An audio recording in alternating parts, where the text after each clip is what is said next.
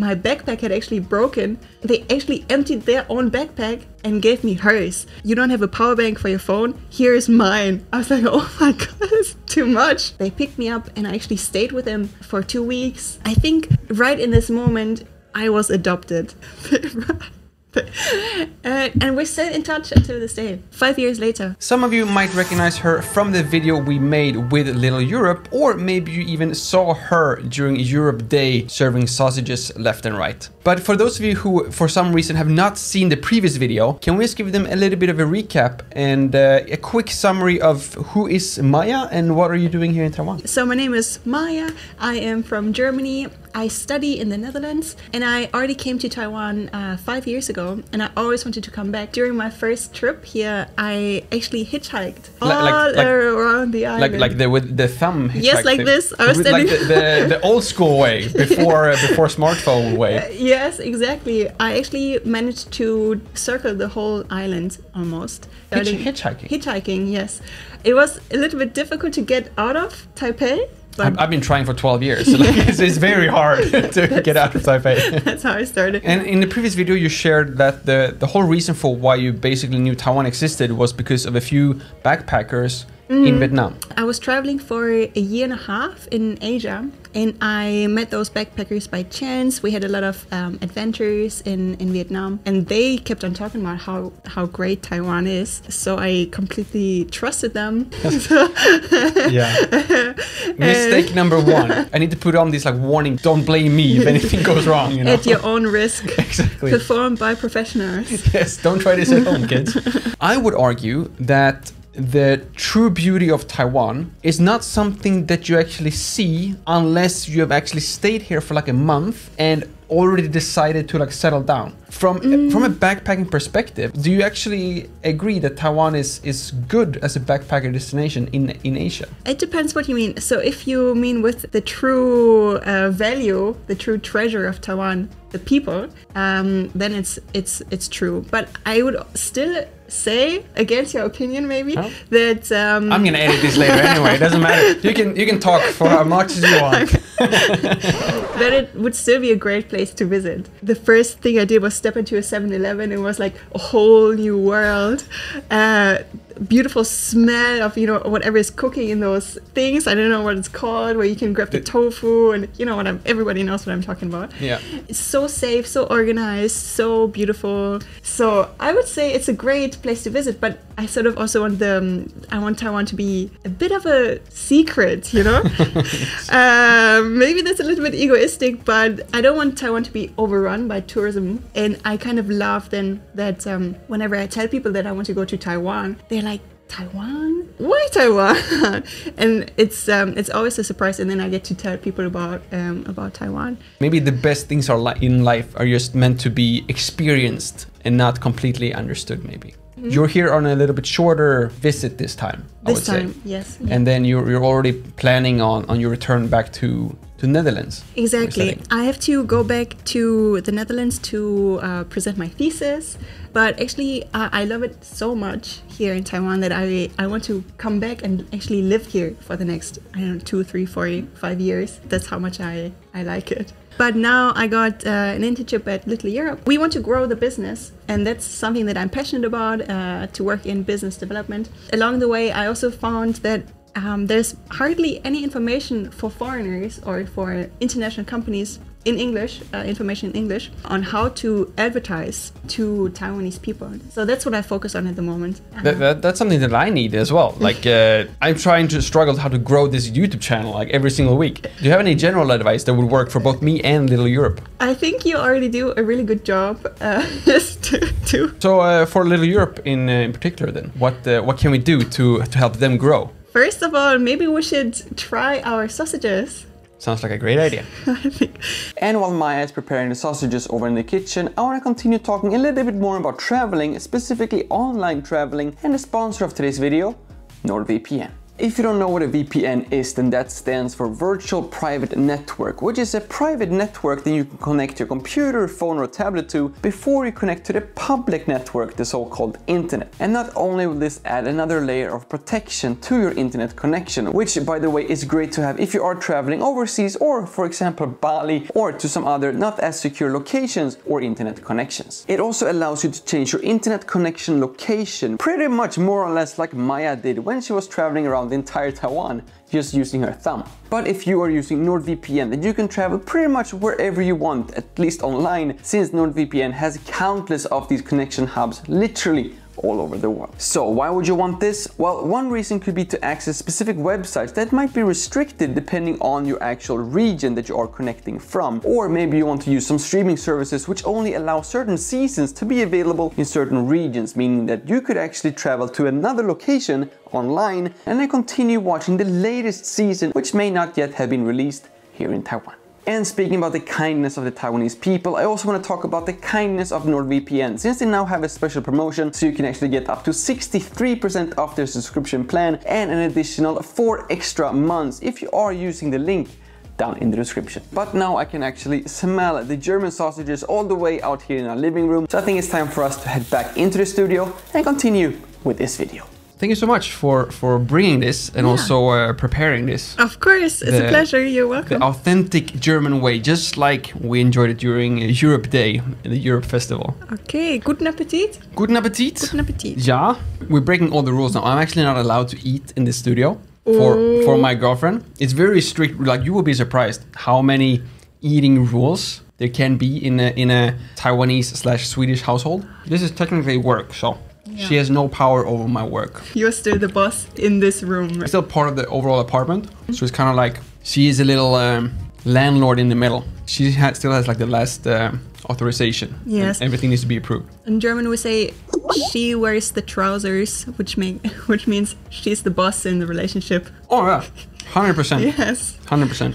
On the MRT, you're not allowed to eat, right? Eat or drink, and nobody does it. Also, I don't see people eating in the streets to like take away. Not outside of the night markets. For me, that's a bit strange because it's totally normal to eat in the street, you know, to get your kebab or something. But here, people either eat in the restaurant or at home in the kitchen, but like anywhere in between, that's a no-no. The weirdest thing I have seen is Taiwanese people buying food to eat while lining up to buy something else to eat. That is the weirdest thing to me but that ever. Is smart. I like that. Yeah, but like, why don't you just like buy 2 of the first thing so you don't have to line up again? But like, no, this. But the lining up is not the problem. It's they want to try a lot of different foods, and I totally identify with that. I would do the same. But you're German. You're supposed to be like just efficient. But in Germany we have something similar. Look, when you go to drink, you often take a Wegbier, which is like a beer for on the way to the party. So it's sort of like that concept of standing in line and you already have a snack or some food prepared, right? Okay. Yeah. I see. So I see some similarities here between Taiwan and Germany. This is very good, by the way. Right? Do I dare to say that this is even better than when Eckhart made it himself?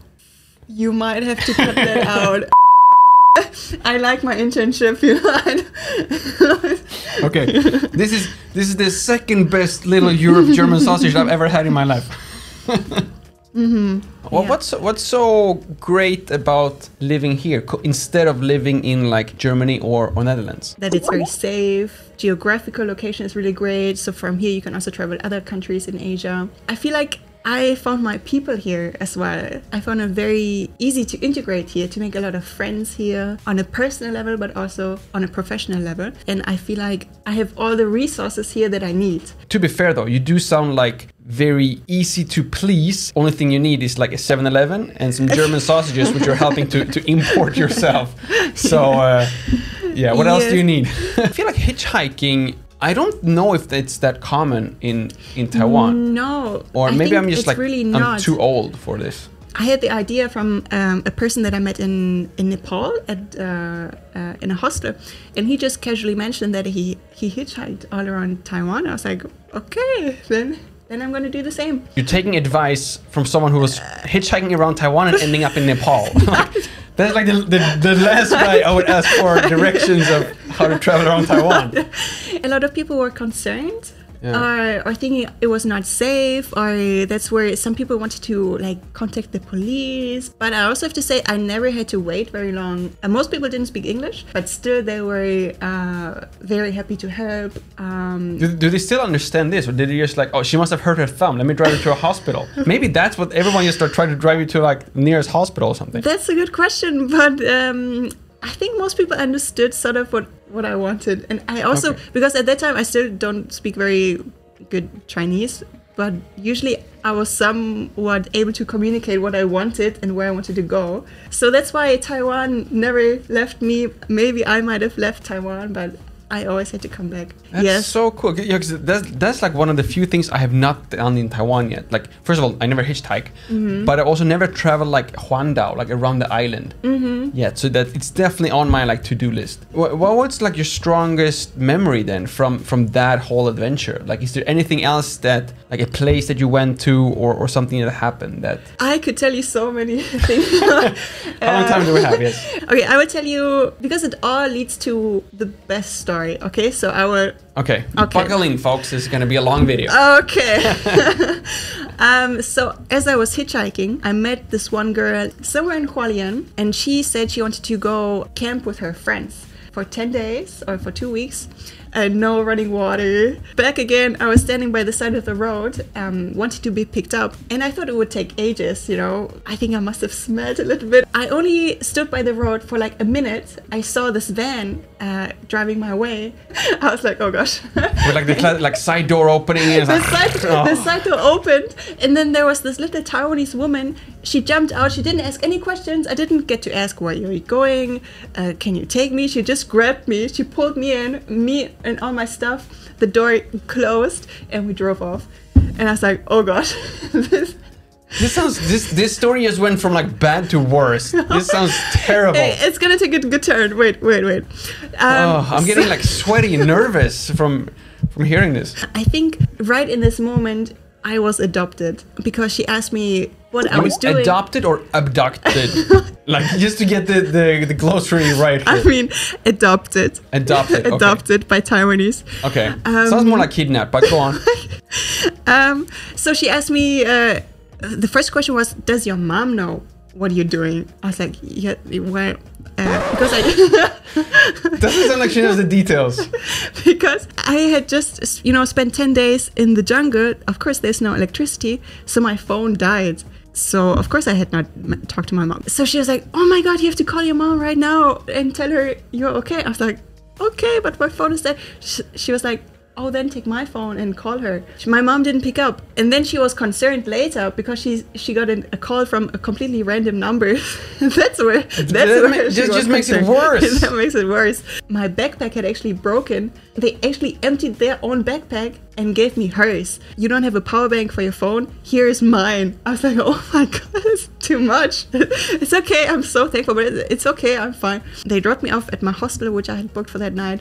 But we stayed in touch, and then later when I ended up in Tainan, they picked me up and I actually stayed with them for 2 weeks. They introduced me to their whole family, to their teachers. They showed me around their company. I stayed with them until I left Taiwan.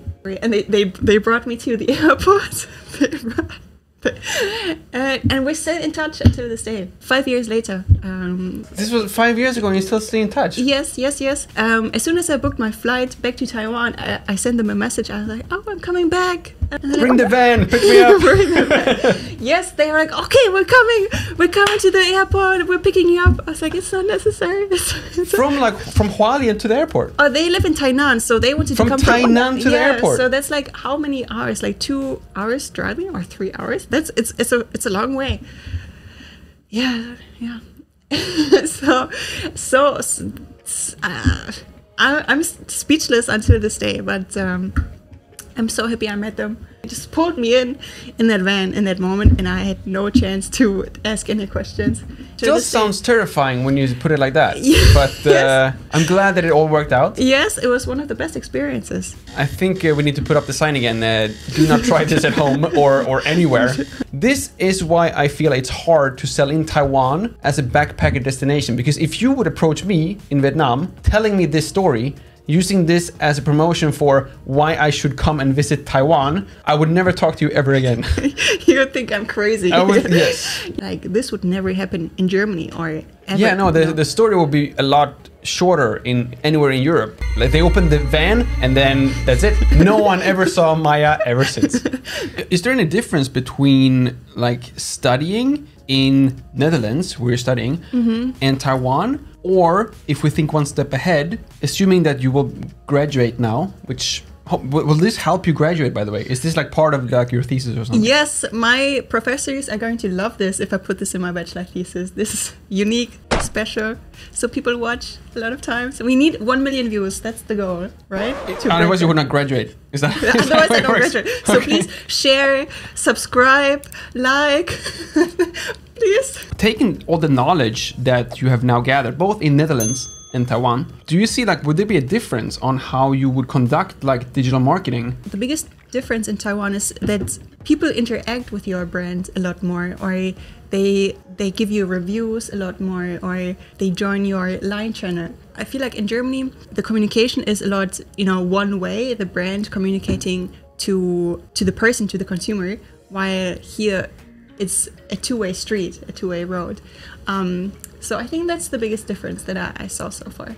You're on your way back almost towards the end of your stay here. Unfortunately, yeah. When will we see you back in Taiwan again? As soon as possible. I hope in July already. Like that a month fast? later, yeah. Oh, wow. Like, right, we're just back home grabbing like a whole suitcase filled with more German sausage and then coming exactly. back. I don't want to waste any time in Germany. I just want to come back. Yes, Taiwan is like home now to me already, it feels like. So yeah, maybe spend some time with my family, but then as soon as I can, back on the next flight to Taiwan. If that's the case, then I hope that you will also end up back here in the studio again. Yes. So we get to make another video when you're back, hopefully, maybe even for good next time, or for at least a lot longer. And if that is something that you want to see, please do remember to subscribe to this channel. Show your support by liking this video. And if you are one of Maya's professors watching this video, please do give her A or A+. And please also hit that bell so you get notified the next time we are making a video with Maya here in Taiwan. Thank you all so much for watching. My name is Lucas. Starts with L as in like, ends with S as in subscribe. Please do both, and see you all in the next one. Bye-bye.